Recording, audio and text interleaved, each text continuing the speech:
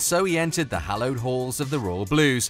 Roberto Di Matteo is the new head coach of FC Schalke 04, and he's liked what he's seen from the minute he walked in the door.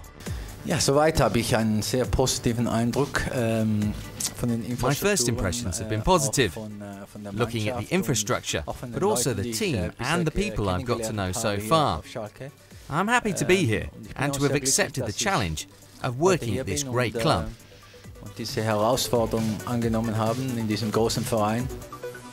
As early as Tuesday, sporting director Horst Held had admitted there was no realistic future for previous coach Jens Keller at Schalke.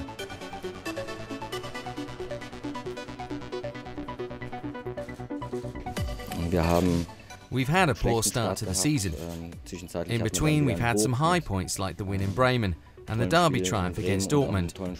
But after that, we've had some bad results against the likes of Maribor and Hoffenheim. In the end, we made the decision because we were lacking the necessary stability. Jens Keller twice led Schalke to the Champions League, but he never enjoyed a solid base of support with the club, the team, the media or the fans. His departure was only a matter of time. We've had some great moments, but there weren't many of them. I'd rather not say any more on the subject of Jens Keller. The Swiss-born Italian is now charged with restoring balance to Schalke and providing that stability. Despite his young years, Di Matteo can certainly boast some enviable success. He's won the Champions League and the FA Cup. He's achieved promotion to the top flight, and he knows how to deal with star names. He's now in charge of internationals and World Cup winners at Schalke, but his approach is not going to change. I've never had problems with that in the past, I have to say. There's only one boss, and the others need to understand that it's all about the team.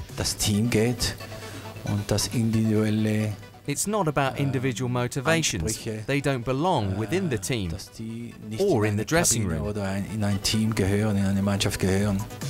Clear words, clear objectives. Di Matteo's remit is to lead Schalke to automatic qualification for the Champions League. It's an ambitious target. Firstly, I want to concentrate on the next match against Hertha Berlin and prepare myself game by game. And then when we play Chelsea, then I'll focus on that.